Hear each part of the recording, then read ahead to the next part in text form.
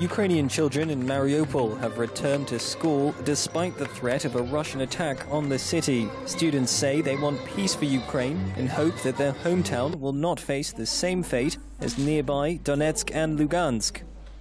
We can see that Donetsk is totally destroyed, and we kill children of Ukraine. We do not want to see our native town destroyed.